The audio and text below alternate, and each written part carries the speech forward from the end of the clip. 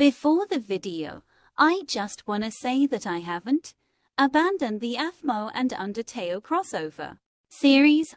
I just didn't have any ideas, but I do now, and I'll start making the next vid for it. Now onto the video. This is a G. He always tries to be the main character. AG also dated CH, CG and F's sister. Those relationships ended badly for him. I don't really wanna get into it since it's not my place to tell.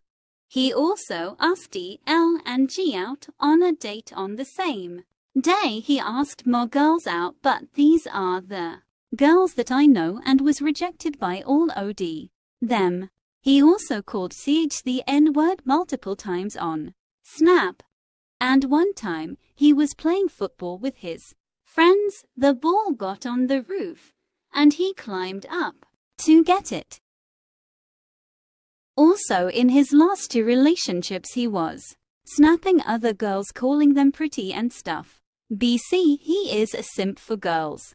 He still asks G on a date even though she keeps rejecting him. Same with other girls. He doesn't even realize that most people in our year group hate him. He's gained a bad reputation. He gets in trouble all the time and won't give any of the boys personal space, and by that I mean he's always trying to hug them without their consent. He also has a big nose and might be gay.